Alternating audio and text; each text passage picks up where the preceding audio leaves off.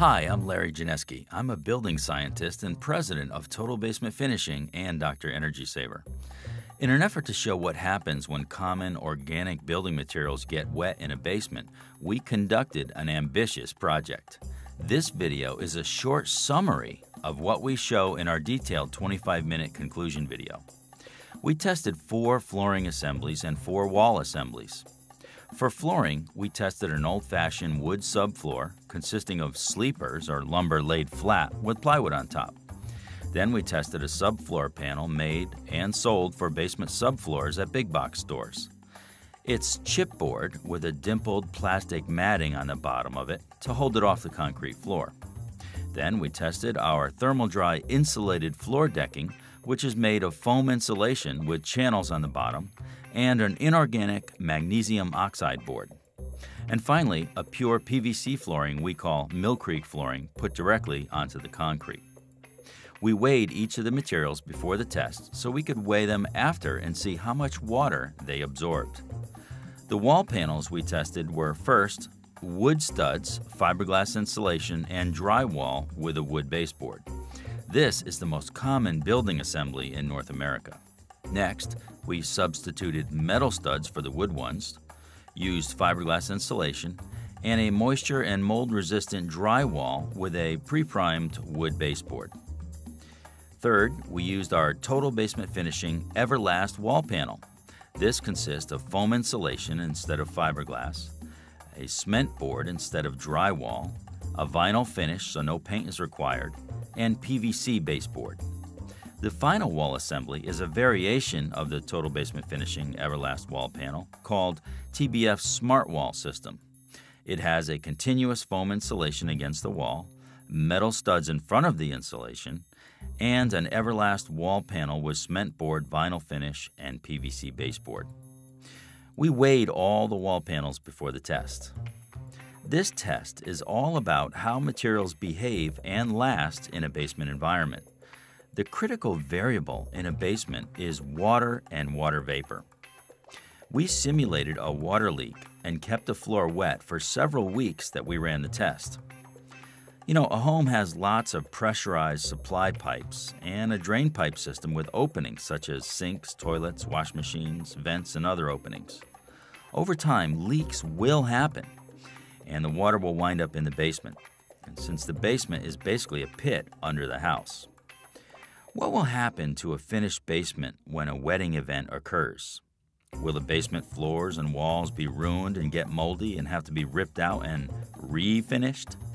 Or will some materials survive and stand the test of time in a basement environment that they were installed in? With this test, like the others we have done, we were going to show the answer to this question. Look at this incredible time-lapse video. We returned and began assessing the results, flooring first. The wood framing and plywood subfloor section was growing mold and gained 3.5 pounds of water, nearly half a gallon of water absorbed into the wood. The chipboard and dimpled plastic subfloor had swelled, was growing mold, and gained over half a gallon of water per panel, nearly 50% more again its original weight. We found the plastic dimples facing up to be cups for catching water from a leak. When swollen chipboard dries out, it does not return to its original dimension. The ThermalDry Insulated Floor Decking, which is made of foam and inorganic magnesium oxide, gained very little water weight and showed no mold growth or warping or swelling at all.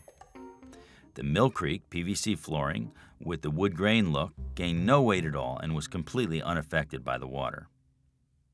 The wall systems were examined to see how they fared. The wood baseboard was moldy. The drywall grew a dramatic amount of mold of all colors on the front and back. The wood studs grew mold, as did the fiberglass insulation. One sheet of drywall gained 8 pounds of water weight, a full gallon of water absorbed into a sheet of 1/2 inch drywall. The moisture and mold-resistant drywall panels were next. The pre-primed wood baseboard got moldy right on the paint. The moisture-resistant drywall was moldy at the bottom, although it did perform better than regular drywall, but it was still moldy. When weighed, however, the panel sucked up over 7 pounds of water, or 3/4 of a gallon.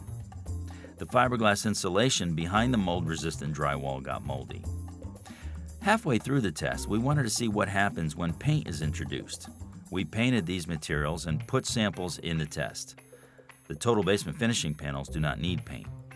Well, as you can see, mold grows on paint quite easily. We then looked at the total basement finishing Everlast wall panel. The panel only gained several ounces of water and had no mold, no swelling or distortion at all, front or back. The TBF Smart Wall was next, and again, no mold and no damage at all.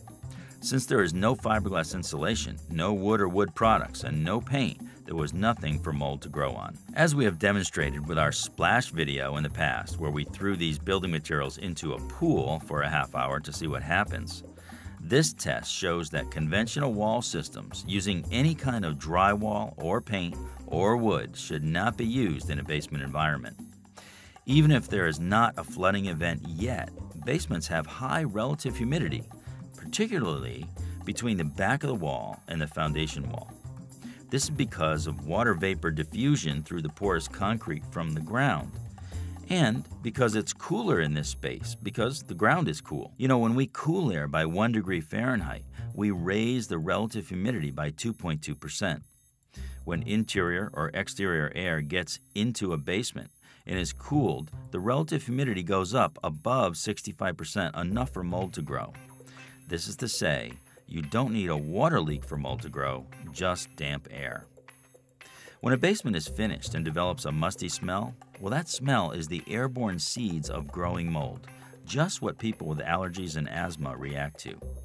By using total basement finishing, no organic materials are used in your basement, and mold cannot grow on your walls or floor, and you will not have to replace them when you do have a temporary flood or leak. If you'd like a mold-free and odor-free finished basement, call Total Basement Finishing with dealers across North America.